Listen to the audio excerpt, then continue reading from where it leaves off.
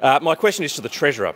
I refer the Treasurer to a statement by the Premier to this House, and I quote, "AAA credit ratings are not handed out lightly. They're not handed out to states gripped by economic mismanagement." Can the Treasurer outline Victoria's current credit rating from Moody's and Standard & Poor's? Order. Assistant Treasurer, the call was not to you. Treasurer. Well, I thank the member for his question, and can I say that the Victorian government, at the time that the Premier made the comment, of course, was one of only about 3-4 sub-sovereign jurisdictions on the planet that had a AAA credit rating. And of course, was there a global pandemic, mate? I am asked what happened. Mr. 26%. I understand it is lonely in opposition, but perhaps the Leader of the Opposition is aware of the fact that there was a worldwide pandemic. How's your ratings? But whilst the Leader of the Opposition was busy collecting lint from his own navel, we were looking after the well-being of Victorians. Treasurer will resume his seat. I ask the order. Ask the Leader of the Opposition once again to stop referring to members across the table by their first names. Manager of Opposition Business on a point of order. Speaker, on relevance, the Treasurer was asked for the current credit rating and he's yet to go anywhere near responding. The order. Leader of the Opposition. Leader of the Opposition, I would ask you to show some respect to the Chair. Treasurer was being relevant. The Treasurer to continue. To answer the question quite directly and technically, our rating is much higher than the Leader of the Opposition. That's exactly, Speaker. That's exactly right.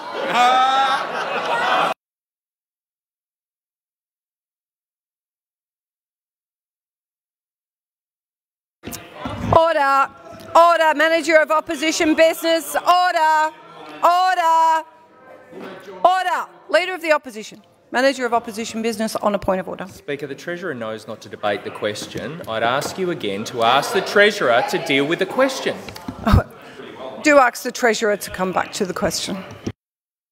Well, the question comes at a rather opportune time because I had a wonderful discussion today with the head of Moody's ratings agency.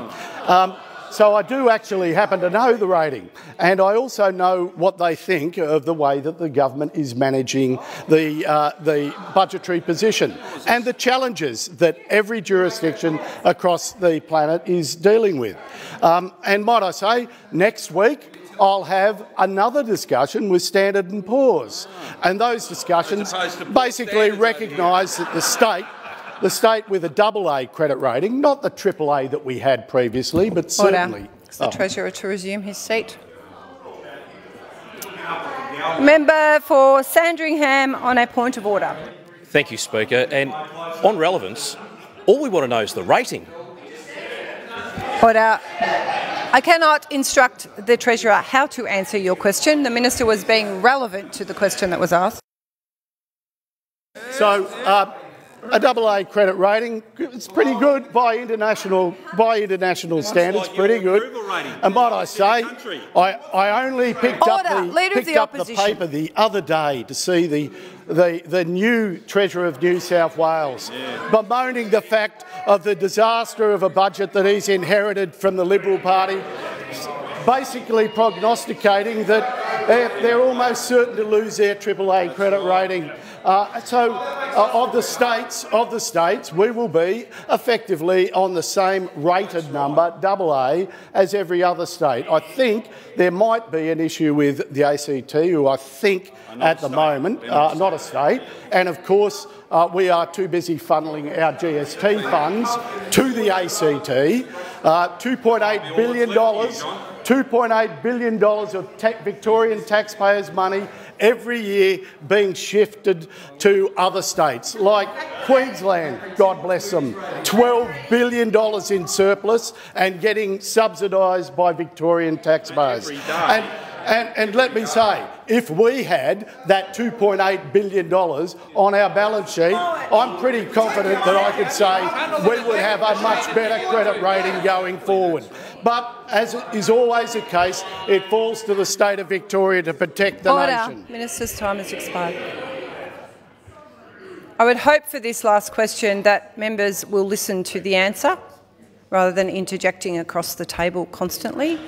Member for Sandringham on a supplementary question. Thank you, Speaker. I refer the Treasurer to Moody's assessment of Victoria's budget, which says, "We do not expect Victoria's debt burden to stabilise before the end of fiscal 2028, maintaining negative pressure on the state's rating." Can the Treasurer explain how a budget of higher taxes and higher debt will in fact improve Victoria's credit rating? Good question. I call the Treasurer. Well, it's good to see that the member actually has spent a bit of time reading our budget, as clearly Moody's have, because it's not late-breaking news that we haven't stabilised debt at the moment, but we are pretty close to it. 0.1% of GSP, as a matter of fact, in the final years of the forward estimates. So all that the member has done is read the budget paper or quote Moody's, who've probably read the budget paper perhaps more forensically than the member himself has. What we do know as a state is that we are consistently making progress against the only jurisdiction in the nation's pathway to demonstrate how our fiscal repair plan works. We have created over 460,000 jobs. Our economy is running 25% faster than the rest of the nation. We are producing operating cash and operating surpluses in our forward estimates. Treasurer's time has expired.